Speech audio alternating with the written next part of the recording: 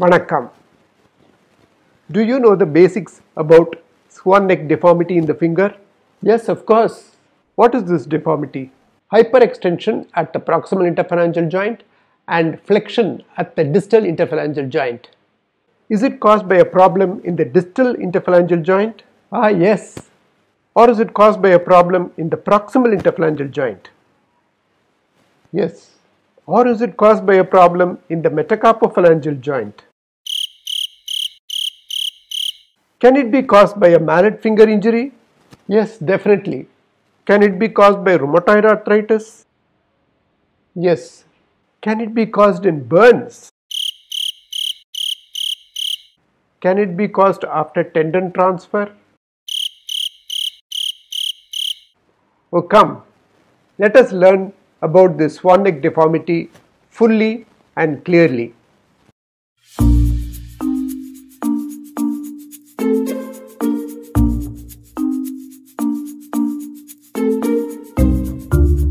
In this video, we are going to learn about the Swan-neck deformity with regards to the etiology, the pathoanatomy and mechanics, the clinical evaluation and the treatment. The deformity as such consists of flexion at the distal interphalangeal joint, hyperextension at the proximal interphalangeal joint, and sometimes it may be associated with the flexion at the metacarpophalangeal joint also. The deformity is called the swan-neck deformity due to its similarity to the configuration of the neck of the swan. The conditions in which this deformity presents are quite varied. It may actually be physiological in some people who have hyperextensile proximal interphalangeal joints due to volar plate laxity. Trauma can cause swan-neck deformity in different conditions like a mallet finger, injury to the volar plate or the flexor digitorum superficialis loss, untreated sagittal band injury or burns. Swan-neck deformity can very commonly occur in rheumatoid arthritis. It can also occur after certain surgical procedures like harvest of the flexor digitorum superficialis tendon or in claw correction procedures where the tensioning has been too tight for achieving metacarpophalangeal joint flexion. In certain conditions like cerebral palsy, Folkman ischemic contracture too, swan-neck deformity can be noted. How is it that such varied etiologies cause the same deformity? Basically, this deformity consists of involvement of the distal interphalangeal joint, proximal interphalangeal joint and metacarpophalangeal joint of the finger. At the distal interphalangeal joint, there is flexion. This flexion could be caused as a result of either weakness of extension or too much of flexion. At the proximal interphalangeal joint, there is extension.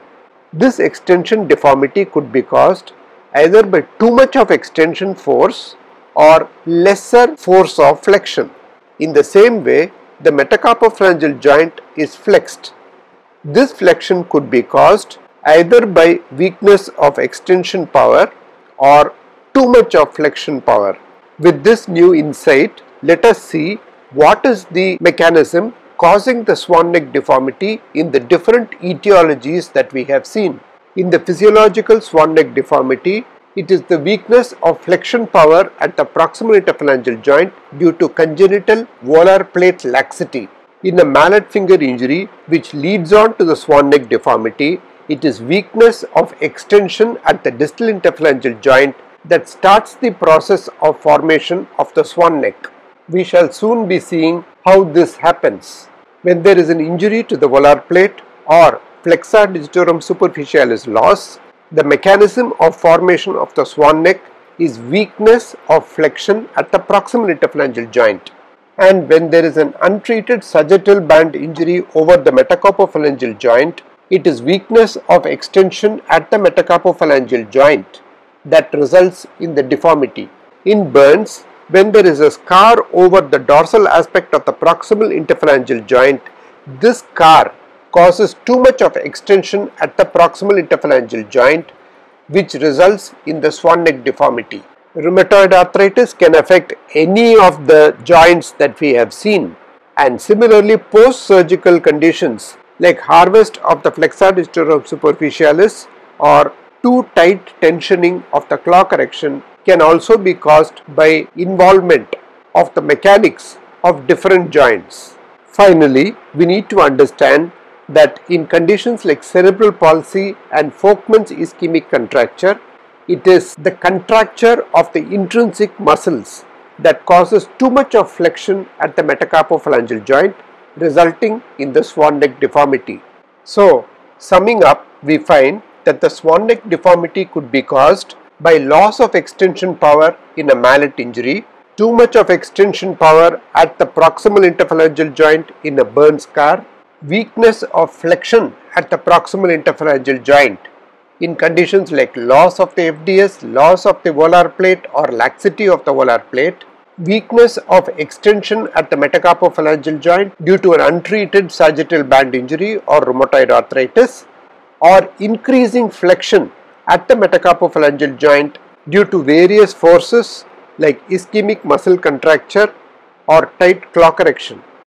So, primarily the pathology may be in one or two joints, but all the three joints of the finger ultimately get affected, something like this, where there is a train accident and the coaches collapse. Now let us try to understand how this collapse occurs in the finger by looking at the mechanics involved in the different etiologies. The development of the swan neck in a mallet injury has got three basic mechanisms. First, the power of extension at the distal interphalangeal joint is lost due to the injury to the terminal tendon.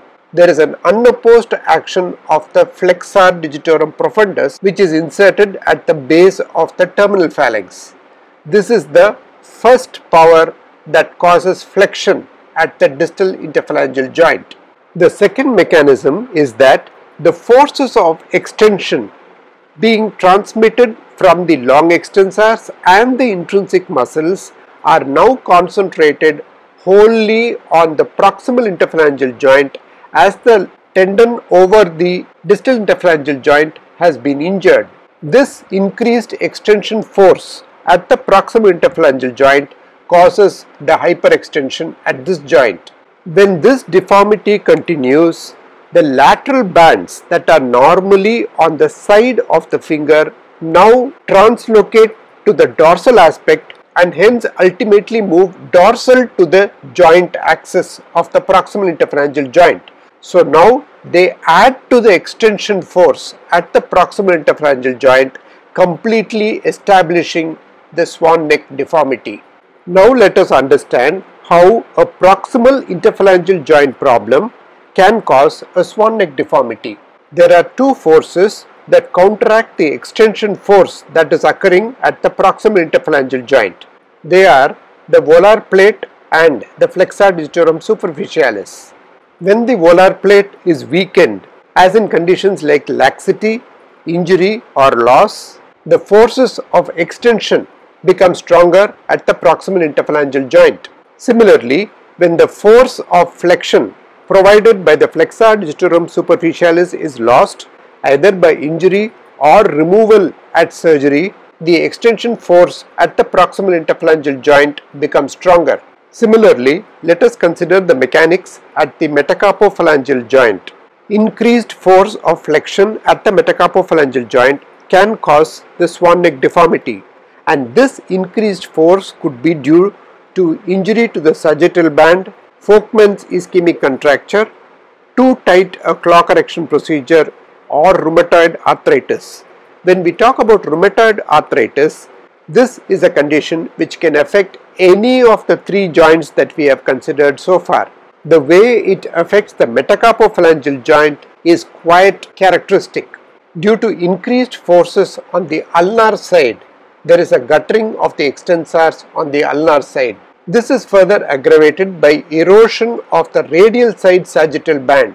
As the extensor tendon gutters deeper and deeper on the ulnar side of the metacarpophalangeal joint, ultimately it lies volar to the axis of the joint. Hence it almost becomes a flexor of the joint.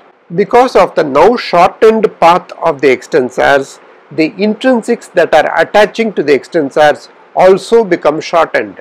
and the contracture of these intrinsics exaggerates their action, that is, metacarpophalangeal joint flexion and interphalangeal joint extension. The typical intrinsic plus deformity. Rheumatoid arthritis can also affect the proximal interphalangeal joint by causing erosion of the volar plate or rupture of the flexor digitorum superficialis, resulting in the swan neck, and it can also affect the distal interphalangeal joint by causing attrition of the terminal tendon, resulting in the characteristic deformity caused in rheumatoid arthritis of flexion at the metacarpophalangeal joint, extension at the proximal interphalangeal joint, and flexion at the distal interphalangeal joint. When a patient presents with a swan neck deformity, we need to find exactly which joint the pathology started. A thorough history is very important, as a mallet finger deformity can be elicited even from the history. Physical examination to determine where the pathology started will entail evaluating the distal proximal interphalangeal joints and the metacarpophalangeal joints. To determine whether the intrinsic muscles are tight, we need to perform the Bunnell test and also evaluate the range of motion of the three joints. In the intrinsic tightness test, when we hold the patient's metacarpophalangeal joint in extension, he will not be able to flex the proximal interphalangeal joint, or he will find it difficult to flex the proximal interphalangeal joint. However, when the metacarpophalangeal joint is kept flexed, he will be able to very easily flex the proximal interphalangeal joint. This is indicative of tightness of the intrinsics. Based on our examination, we will find that there are 4 types of swan neck deformities classified by Nalibuff et al. Type 1 is where the proximal interphalangeal joint is flexible and independent of metacarpophalangeal joint position, that is, Bunnell's test is negative, and this type usually occurs due to palmar plate failure at the proximal interphalangeal joint, which may or may not be associated with failure of the flexor digitorum superficialis. In type 2, the proximal interphalangeal joint flexibility is dependent on the metacarpophalangeal joint position, that is, the intrinsic muscles are tight, where the Bunnell's test is positive. In type 3 swan neck, the proximal interphalangeal joint is stiff regardless of the metacarpophalangeal joint position, and in type 4, the proximal interphalangeal joint has been destroyed.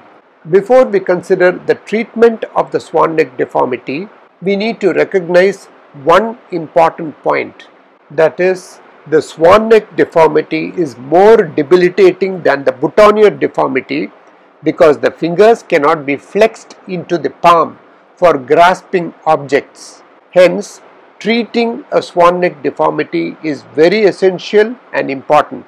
But since there are so many etiologies that can cause the deformity, treatment of the cause of the problem is most important, like whether it is due to the mallet finger, burns, volar plate laxity, or rheumatoid arthritis. And in conditions of rheumatoid arthritis, the treatment plan will vary according to the stage of the disease as classified by Nalibuff. The swan neck deformity may be obvious in a mallet injury either immediately or later, depending on the laxity of the volar plate of the proximal interphalangeal joint. In the acute situation, if there is a swan neck deformity, correction of the mallet finger itself will treat this condition and prevent a swan neck from occurring. But in a chronic mallet deformity, we need to assess the passive range of movement at the distal interphalangeal joint. If there is a contracture, we need to splint it. If there is no improvement on splinting, a surgical release consisting of arthrolysis and tenolysis needs to be done. If there is still no improvement and there is evidence of bony involvement, arthrodesis of the distal interphalangeal joint should be done. If there is no contracture at the distal interphalangeal joint, we need to assess the angle. This measurement is described in detail in the video on mallet finger injury, which you can access by clicking on the icon above. If this angle is less than 30 degrees, the procedures of tenodermadesis, abbreviato procedure or the tendon advancement procedures can be done. But if the angle is more than 30 degrees, either a Fowler's tenotomy or an oblique retinacular ligament reconstruction needs to be done. The Fowler's tenotomy for Swan-neck deformity consists of tenotomy of the central slip. This will lead to rebalancing of the extensor mechanism to increase the extension force at the DIP joint. In the spiral oblique retinacular ligament reconstruction or the SORL reconstruction, a palmaris longus tendon graft is used to restrain the PIP joint extension and to extend the DIP joint at the same time. The tendon graft is fixed to the distal phalanx by a pull-out suture. It is then passed between the flexor tendon and the palmar plate of the proximal interphalangeal joint and put into an osseous tunnel in the proximal phalanx. And this is the general scheme of this procedure. Treatment of Swan-neck deformity arising in a burn scar is quite straightforward, but certain principles need to be followed. The skin contracture needs to be released with excision of the scar and skin grafting. The excision must cross the neutral line on both sides of the finger to avoid a recontracture. It is important to immobilize with flexion at the proximal interphalangeal joint for a minimum of 10 days to 2 weeks. The Swan-neck splint must be applied with intermittent mobilization for a period of not less than 3 months. When the Swan-neck deformity occurs due to a laxity in the volar plate, the treatment consists of strengthening the flexion force at the proximal interphalangeal joint. This can be achieved by the sublimis sling procedure, which also causes a PIP extension block. One slip of the FDS is harvested, taken through a small window in the flexor tendon sheath and sutured to itself near the insertion. This procedure prevents extension of the proximal interphalangeal joint beyond 20 degrees. As mentioned earlier, the treatment of the Swan-neck deformity occurring in rheumatoid arthritis depends on the type of the deformity. When it is a type 1 deformity, there is only PIP or DIP involvement and there is no involvement of the metacarpophalangeal joint. A splinting, a dermadesis procedure, FDS sling or sublimis sling or SORL reconstruction needs to be done to address the PIP joint problem, but the DIP joint problem needs to be addressed only with a DIP fusion. In type 2 Swan-neck, there is limited PIP joint movement in some positions. So, an intrinsic release or arthroplasty of the metacarpophalangeal joint needs to be done, and the proximal interphalangeal joint and distal interphalangeal joint may be addressed in the same way as for type 1. In type 3 deformity, the proximal interphalangeal joint movement is limited in all positions. Hence, the metacarpophalangeal joint needs to be addressed as in type 2, but the PIP joint must be released in the skin and lateral band mobilization procedure needs to be done. In type 4 deformity, since there are arthritic changes, arthroplasty of the metacarpophalangeal joint and PIP fusion and DIP fusion are ideal. We have seen some of these procedures already, we shall see the remaining now. In type 1 deformity, the silver ring splint plays an important role in preventing PIP joint hyperextension while at the same time allowing PIP joint flexion. This may be made with silver or with molded plastic. The procedures for type 2 deformity like the sublimis sling or the SORL reconstruction have been described earlier. For type 3 deformity, where there is a stiffness of the proximal interphalangeal joint, the main aim of treatment consists of converting this proximal interphalangeal joint into a flexible joint, that is a type 2 deformity. This can be achieved either by serial casting or surgical release, and the surgical release consists of two important procedures: the lateral band mobilization, in which the spaces between the central slip and the lateral bands are released and the lateral bands are allowed to move volarward so that passive proximal interphalangeal joint flexion will be possible. If the skin over the proximal interphalangeal joint is also tight, this will have to be released by an incision like this, and after flexing the proximal interphalangeal joint, this wound can be sutured proximally and the distal end left to heal by secondary intention with adequate splinting. In type 4 involvement, the joints are destroyed. However, it is not ideal to do an arthrodesis of the metacarpophalangeal joint as the movements are very important. Hence, a metacarpophalangeal joint arthroplasty is ideal, and there are many methods of doing this. But as far as the proximal interphalangeal joint is concerned, an arthrodesis is ideal, and it is the same with the distal interphalangeal joint, where the arthrodesis can be done by different techniques. I hope you liked the video. I enjoyed making it.